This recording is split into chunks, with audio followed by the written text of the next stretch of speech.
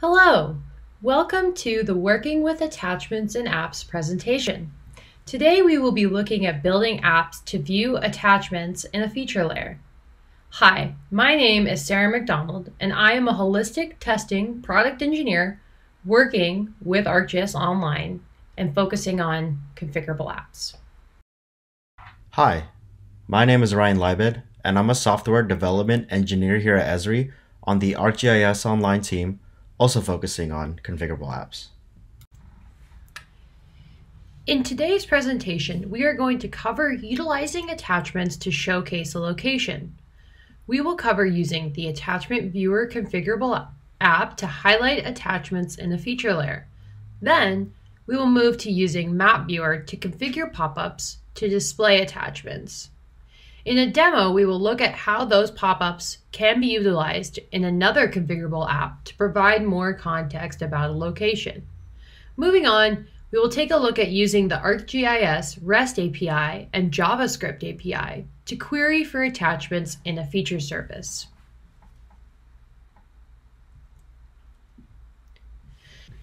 Today we are going to be working with feature layers that store attachments. Feature layers can store many different types of attachments, including, but not limited to, images like JPEGs and PNGs, PDFs, and videos like MP4s.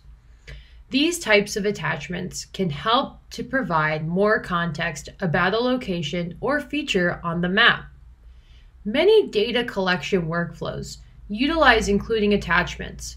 For example, using a field app like Survey123 or Quick Capture, data collectors can easily snap an image from their phone or tablet to include with a feature. That moves us to what we are going to be taking a look at today, finding ways to present those attachments in a web app. Presenting attachments in a web app can assist with strengthening the app's purpose. For example, if an app is showing information on fire hydrant inspections and contains an image, that can help field workers who collected the data provide not only attribute information, but also what the hydrant might look like at that time to the city official in an office.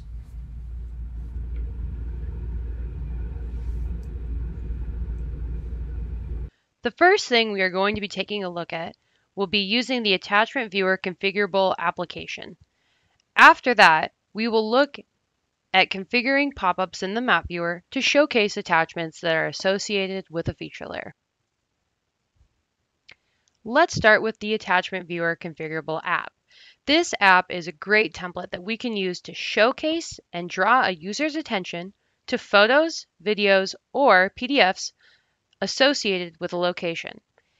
The Attachment Viewer template is a great way to review photos that may have been collected by an emergency response team inspecting damage done by a storm, or inventorying checkpoints along a greenway or a trail. The uses for this app can be broad, or they can be very narrow depending on what the app author needs. In this template, there are two layouts, a map-focused layout and an attachment-focused layout. Attachment-focused layouts stage the attachments in the main panel of the application. A map-focused layout stages attachments in a gallery off to the side of the map, while the map is presented in the main stage. In the Attachment Viewer template, we also have the ability to include tools that can explore the locations in the map, as well as the attachments associated with those features. Some of these settings include, but are not limited to, using a layer switcher that allows app readers to view attachments in multiple layers in a map, only displaying features that have attachments. This can be very useful to keep the focus of an app solely on locations that feature attachments, including a selection tool that allows for creating a set of locations to focus on, and finally, tools to examine attachments. A pan and zoom tool to zoom into details of an image or a PDF, showing the direction that an image was captured, displaying the associated address of a location in the attribute panel for that feature. Let's go ahead and take a look at a few examples of Attachment Viewer templates.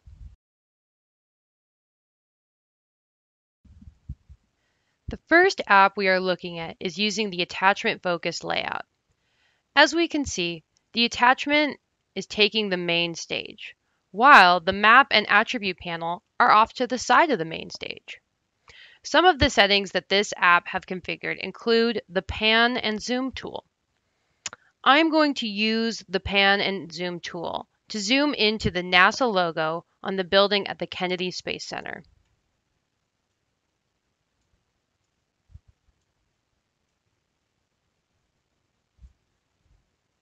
There, now we can see that setting a little bit more clear. Another setting we have enabled is the display address setting. Over in the attribute panel, we can see that the address for this location is listed first above the rest of the associated attribute information for this feature.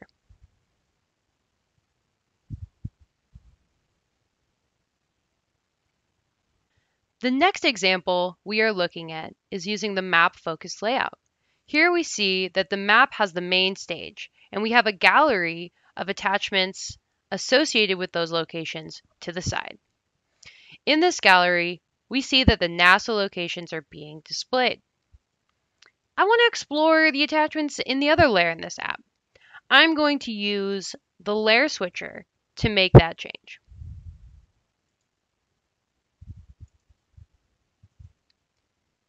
We see that the gallery has switched to showing the attachments from the NASA splashdown locations. Now, let's say I want to narrow this down, and I only want to look at the splashdowns that occurred in the Atlantic Ocean. I am going to use the feature selection tool included in this application to draw a box around the features in the Atlantic Ocean.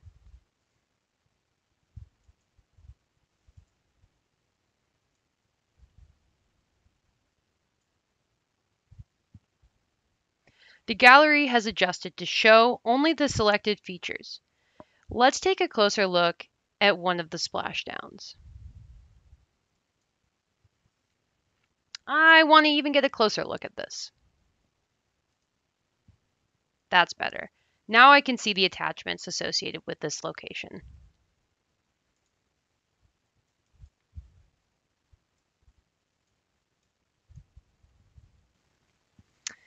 In the new Map Viewer beta, there is the option to configure pop-ups so that they would showcase attachments present in a feature layer.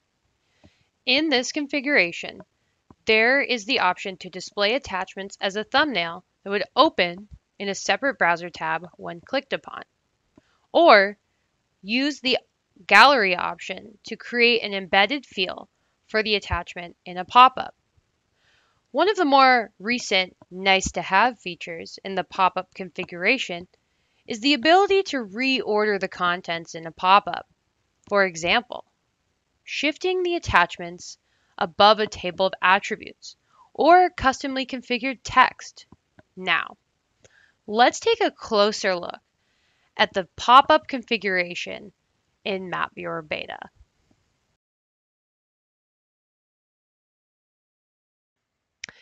In this web map, we have layers that represent local farms in Eugene, Oregon, and the surrounding areas. I already know that the farms layers include attachments. I want to make sure that these layers pop-ups have the attachments displaying. Let's take a look at the produce layer and configure its pop-ups to show attachments. First, I will select the produce layer in the layers section.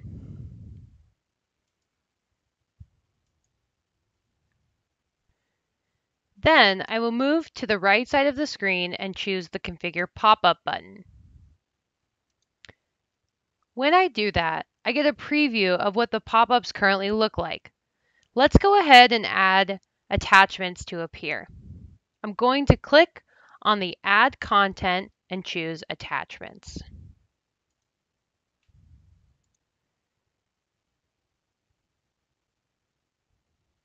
Once I do that, I will see the attachment section added to the pop-up. I can see that it's not using the gallery view like I would like. So I'm going to go ahead and adjust the setting in the attachment section so that it's showing the gallery view.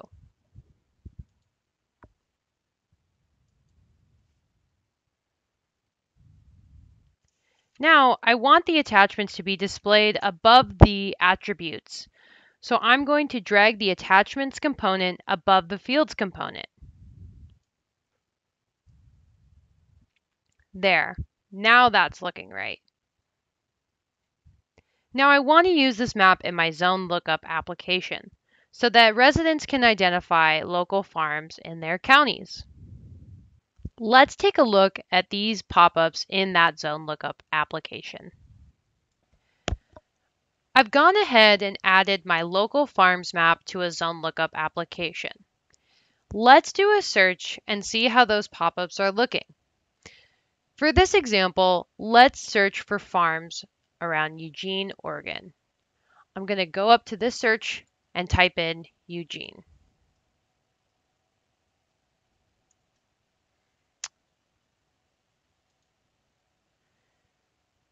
Now I can see that I have a few results returned. I want to focus on any dairy farms in Eugene. So I'm going to collapse the produce section and choose to focus on this dairy section here. From here, we can see that the pop-ups that we configured are still utilizing the attachment components that we had set up in the web map.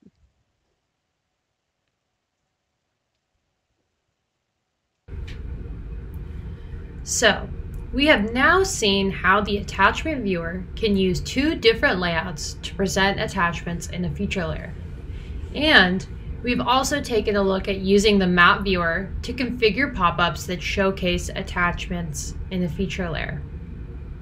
I am now going to pass the mic over to Ryan so that he can cover using the ArcGIS REST API and JavaScript API to work with attachments in a feature service.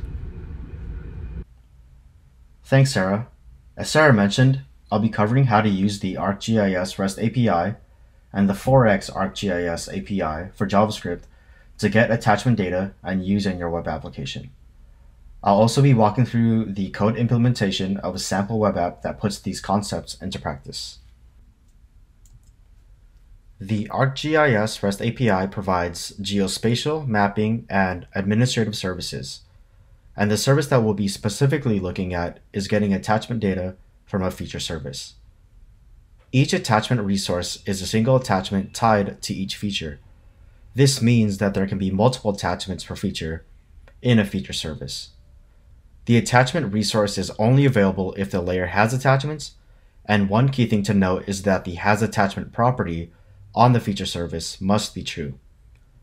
If we look at the graphics at the bottom of the slide, these are example responses of attachment resources from the REST API. You'll notice that there are various properties such as an ID, content type, and some examples include, but are not limited to, JPEGs, PNGs, PDFs, etc., and the size and the name of the attachment. If we look at the 4x JavaScript API in the feature layer class, there is a query attachments method that we can use to make a request to get attachments. One thing that I want to mention is when supports query attachments is true, the response will return attachments for multiple features at a time. If the value is false, then the response can only return attachments per one feature at a time. Supports query attachments will be true if the hosted feature service is at version 10.5 and greater. Otherwise, this property will be false. This code snippet shows how to check if the property is true or false in the feature layer. Now, let's take a closer look at the query attachments response.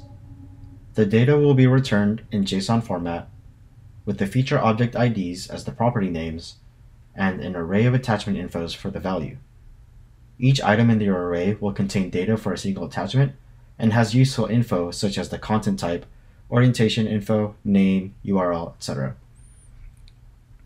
If you take a look at the graphics down below, on the left-hand side, you'll see that there is the JSON response, with the object IDs being 1, 2, and 3, and on the right-hand side, you'll have an array of attachment infos for each object ID. Now on the graphic on the right, you'll see that there's an example of attachment infos. You'll see that there will be information on the content type, orientation info, ID, name, as previously mentioned. There's also a link down below that will link to the documentation of the query attachments method. A useful property that exists in the attachment info class is the EXIFinfo property. EXIFinfo, also known as exchangeable image file format, is metadata for various types of media such as images and sounds. For example, you can find useful info in the EXIFinfo such as image orientation and GPS image direction. In order to get this information from the query attachments call, you must set return metadata in the query attachments config object to true. As an example, if you take a look at the graphic on the right, the EXIFinfo property will contain an array of objects with various types of EXIFinfo. An example we're going to take a look at today is GPS image direction. For more info, visit the link down below, which leads to documentation about the property. Now that we've gone over the key information, let's build a simple web map application that gets attachments and displays them in the UI. So before we jump into the code, I want to go ahead and demo the web map application that we'll be building today.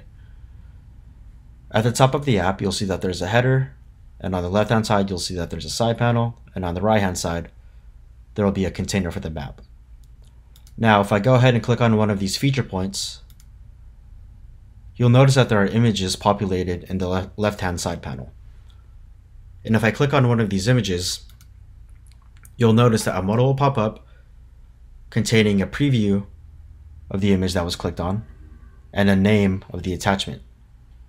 And at the bottom, I've also added some buttons where you can easily browse through the different images. So just to demonstrate this again, I'll go ahead and close this out. Let me go ahead and close this pop-up. I'll click on this point now, and you'll see that the left-hand side panel is updated with the image attachments pertaining to this feature point. So if I click on this, you'll see that a modal opens up, and now we can browse through the different images. Now let's jump into the code. So I went ahead and got the project set up. The project will consist of 3 files: an HTML file, a CSS file, and a JS file. In the HTML file, the markup will contain references to the 4x JavaScript API via CDN, references to a style sheet to make things look a little nicer, references to Esri's design system framework, and from that we'll be using the modal.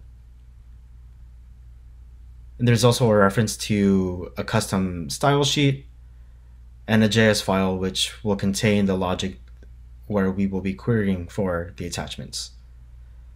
And just to walk through the markup in the body, you'll see that there's a tag for the modal, and right below that there's the app container, which will have the header, and then there'll also be a body, and within the body there will be a side panel and a container for the map.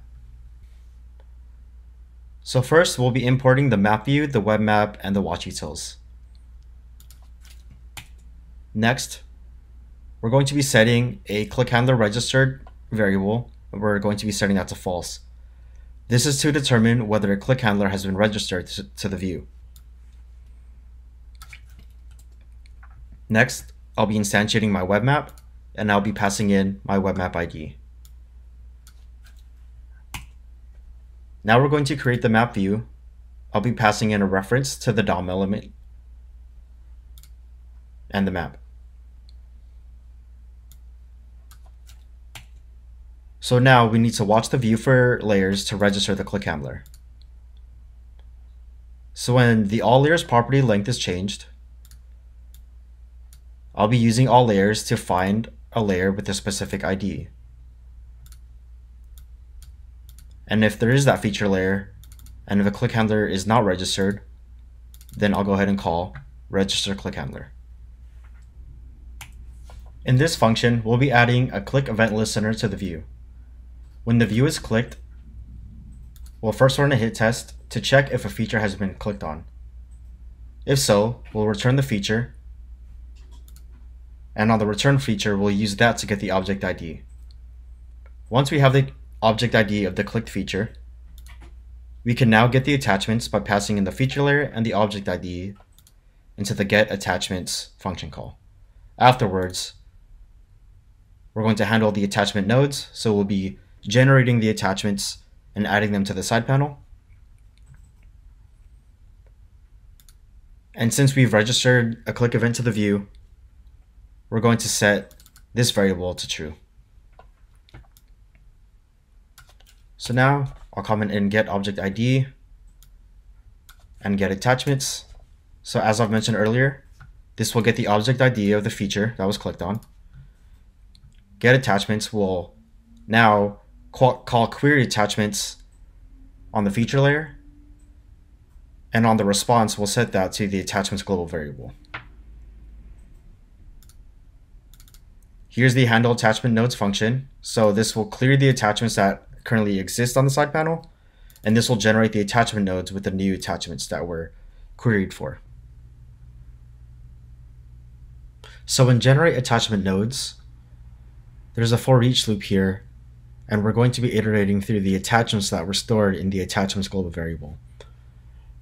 And through each iteration, we're going to be calling create attachment node. And what this function is doing is that it's creating an image element, adding a class for some CSS styling, setting the SRC property to the attachment URL, setting the attachment index to a data attribute, and this will be used to display the attachment that was clicked on in the modal, and this is adding a click event to actually open up the modal. So now if we look at the open modal function, we'll see that it's getting the data attachment index value. It'll use that index to update the image in the modal, and we're setting active to true to open up the modal.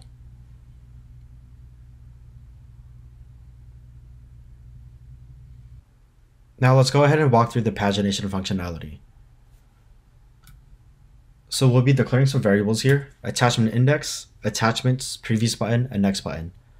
Attachment index's value will be used to display the attachment that was clicked on or navigated to with the previous and next buttons. Attachments is where the attachments will be stored, which is from the query attachments response. The previous button and next button are just going to be the nodes, or the next and previous button nodes that's within the modal. And once we have all those variables declared, we'll go ahead and add some click event listeners or event listeners to the previous and next buttons. So the callback function for the previous button, it will be calling previous attachment, and all that's doing is that it's subtracting 1 from the attachment index value, so that value can be used to display the previous attachment that's in the array. Next attachment will be doing the exact opposite. We'll be simply adding 1 to the current attachment index, and it will be updating the image in the modal to display the next image attachment. So both of these are calling update image. So what that's doing is that it's using the attachment index, is going to the attachments array, and with that, it's getting the attachment. And with that attachment, we now have access to the name and the URL values.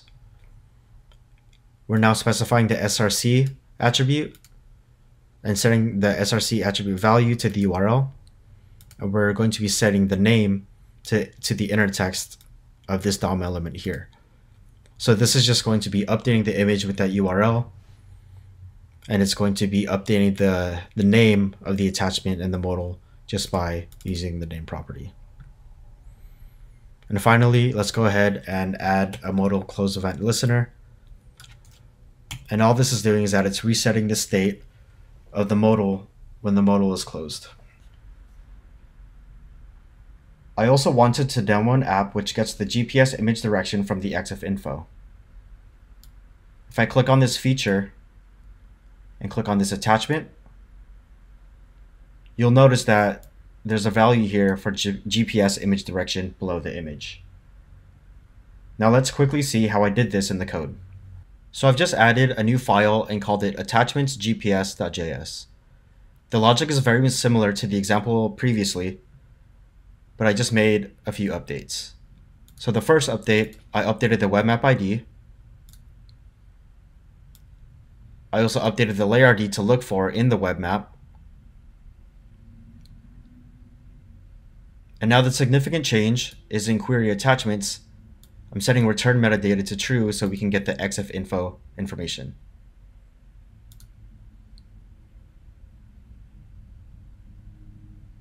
So now in update image, I have a new function called get image direction, and I'm setting that to image direction. Now get image direction is going through the EXIF info. I'm looking for the EXIF data related to GPS. And within that, I'm finding the value for GPS image direction. If that value is available, I'm now rounding the image direction value to 2 decimals, concatenating a string, and returning that string. If there's no value available, I'm simply returning GPS image direction unavailable. So in get image direction, I'll be taking this value and I'll be replacing the inner text right below the image here. So that concludes my demo on how to query for attachments using the 4x ArcGIS API for JavaScript. I also have a CodePen sample that you all can access, so feel free to take a look and dive in. We definitely encourage you all to use this knowledge to build awesome web apps that leverage the use of attachments in hosted feature services, and also don't forget to have fun with it. Thank you all for tuning in and enjoy the rest of the conference.